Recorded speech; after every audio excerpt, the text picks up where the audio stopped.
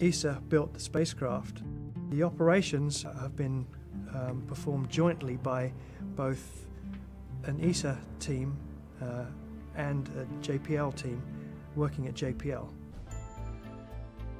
The sun has a big effect on space, including Earth, and it's the star that's nearest to us. Ulysses is a mission that is very unique in that it's exploring the sun's atmosphere at all latitudes. It'd be very important to see what's going on in the third dimension, and in particular over the poles of the sun. We've learned about the sun's magnetic field, how it influences the origin of the solar wind and its subsequent evolution.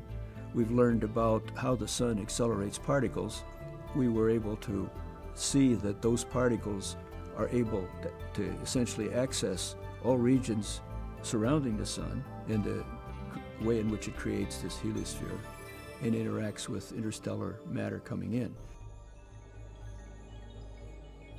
Some of the discoveries that we really didn't anticipate, one of them was the comet tails. We were quite surprised.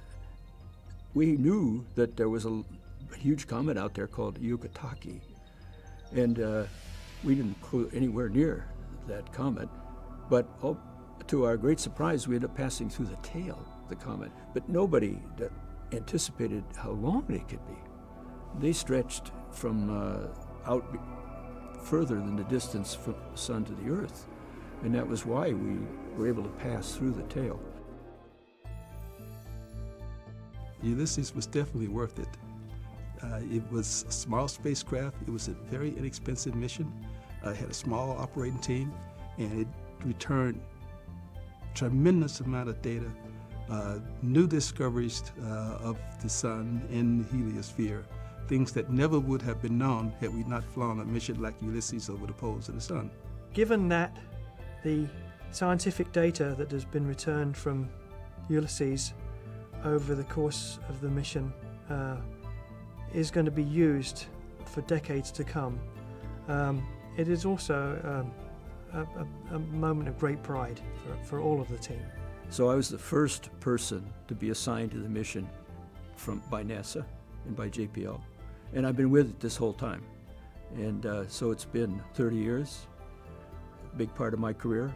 I've been doing other things as well, but this has been an exceptional opportunity. And my plan is to continue on until the end of the mission, and I expect to be the last person to be here. I'm not going to turn off the lights.